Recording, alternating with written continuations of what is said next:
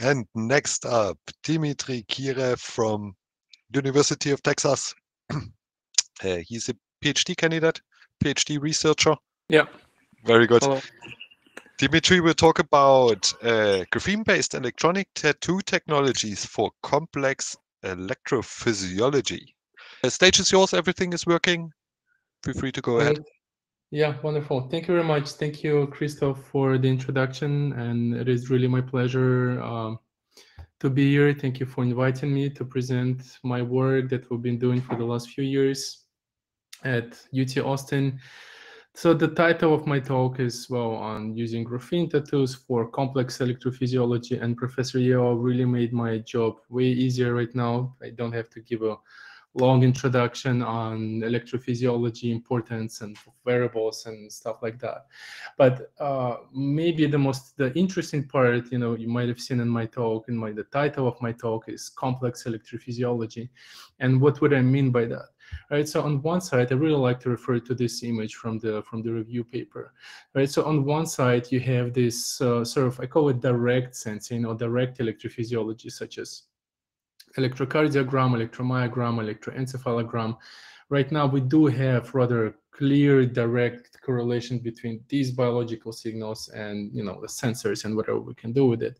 But on the other side, we have some more complex electrophysiology, such as cardiovascular, measuring blood pressure, measuring metabolism, measuring sweat circulation, lung respiration. That is so complex and so difficult to really track it. And on the other hand, we really need this data to be measured continuously, correlated from multiple people who are sick, who are not sick, to really build up the database, have the predictive algorithm, and to build the preventive care. Because as I highlighted the cardiovascular problems here and blood pressure, and I'll go into that.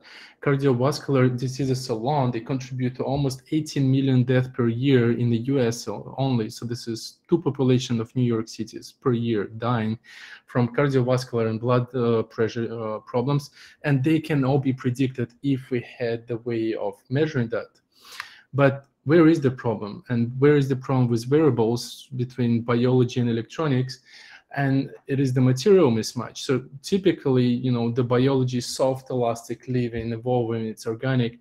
And electronics, such we already have a lot of nice electronics around us, but it's still very rigid, hard. It's inorganic and it's static, right? We can't really have like smartwatch inside of you. And there is a solution. I mean, there are a lot of interesting solutions that people are working on, and there is a solution that I call, well, 2-dimensional solutions using 2D materials such as graphene. And these graphene, let's say, devices, they're all soft, elastic. Many of them are transparent. They're skin conformable, as you can see an example of the graphene tattoos, which is the base of my talk here.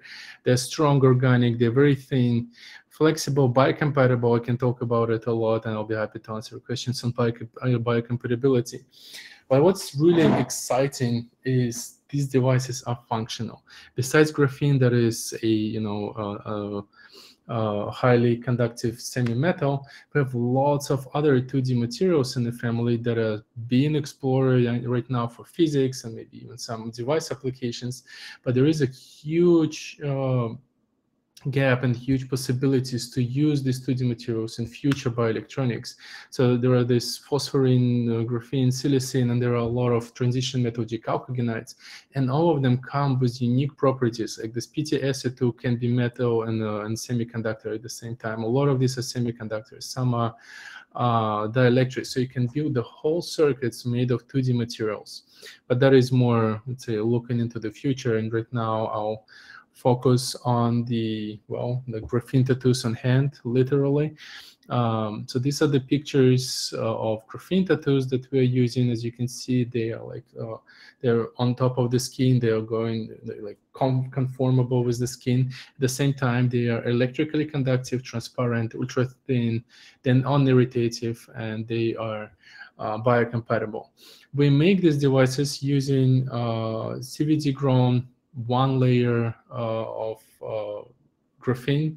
It's not an ink, it's not a big dispersion of the graphene inks, it's a CVD grown graphene monolayer. that I won't go too much in details of how we make them. There is a really nice QR code you can scan to get to that paper to see